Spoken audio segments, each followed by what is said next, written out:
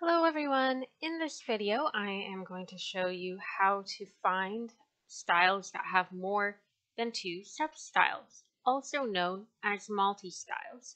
So you may be familiar with part markers. So if you click this area here, this is substyle A, B, and click it again to then remove the part marker.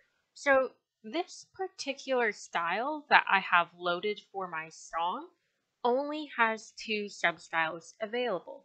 And if I want more, the easiest thing to do is to change to a different style that has more substyles available.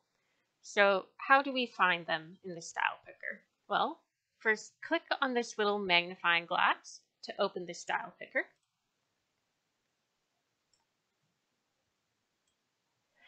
And here I already have some filters applied. You can see them in green. So I'll click the clear button here to remove those filters. And you may notice here is the titles of the different columns moving across. And I know this one is for substyles, but it's a little cut off. So you might want to click and drag the edge here. And there's that substyles heading. So a simple thing to do is click on the heading, and that reorganizes the list of styles by the number of substyles available. So if I scroll to the top, here you can see that the most substyles available for the top listing is 18, and then the number goes down from there. Another filter you could use is go up to category at the top, go down to more, and then MultiStyles. So that's another filter you could use. So how about I choose this style and click OK to load it. And now if let's say I click here on the part marker, it has 1, 2, 3, 4 different substyles. Now, you may not want to keep clicking through to cycle through the substyles. Perhaps you're writing a song and you already know that a particular section you want the D substyle. So what you could do is right-click the part marker and select whichever substyle option there is in the menu. So I could click on D, and there's D. And so that way you can hear the difference. Let's instead make this B and C and D.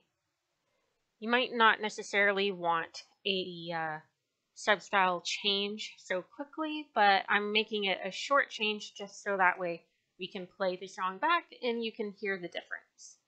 So since I changed a bunch of settings, the next thing to do is click the regenerate button up here. Or actually, I'm going to stop that for a sec. Let's actually bring this back to substyle A, and my key is also in F minor. That probably won't sound too great with orchestral strings and horns. Let's change it. Let's transpose it to D major and see how that sounds.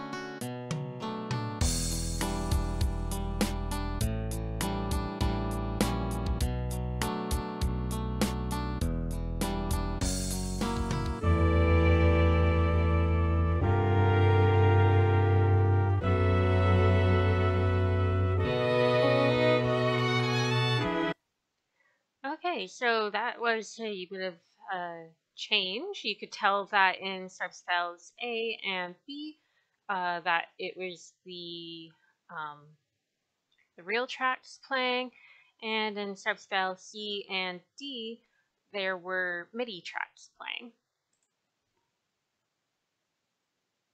Yeah, and you can get an idea of that when you look in the menus as well, because you can see in A and B that it's using the tracks from the underscore symphon style, but then C and D it's changing to that MIDI style.